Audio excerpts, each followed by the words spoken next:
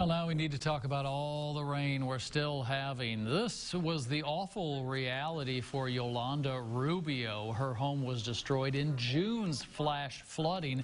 At first, Yolanda and her family had no idea where they would go next, but now after Iowans donated their time and money to her family, the Rubios have a second chance. But then there's this week. It's brought a lot more concern about flooding. A Local 5's Bryn Carmen shows us how the family is trying to stay focused on all the progress at their house rather than the uncontrollable weather.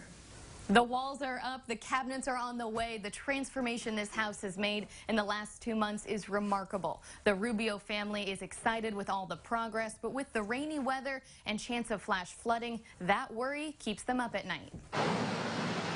Hopefully it doesn't get flooded again. The rainy weather pelting the metro this week catapults the Rubios right back to the worst night of their lives. It's just scary sometimes. This is what the home looked like after the June 30th flash flood.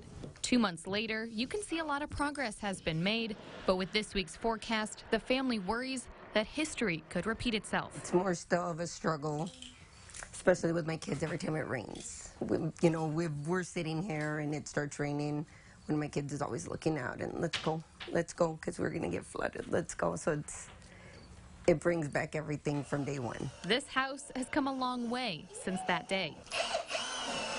It was devastating. I didn't even want to come inside the house.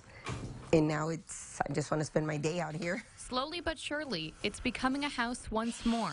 From the electrical wiring to the donations. We have a brand new stove over here that was donated to us from the Grandview Church of Christ on Hubble Avenue.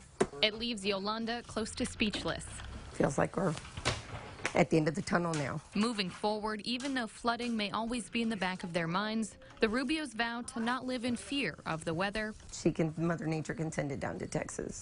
Instead, they are focusing their energy to all the progress happening around them. It's exciting to see the house coming back together so we can all move back in. In Des Moines, Bryn Carmen, Local 5 News. Thank you to everybody who helped us. We are Iowa.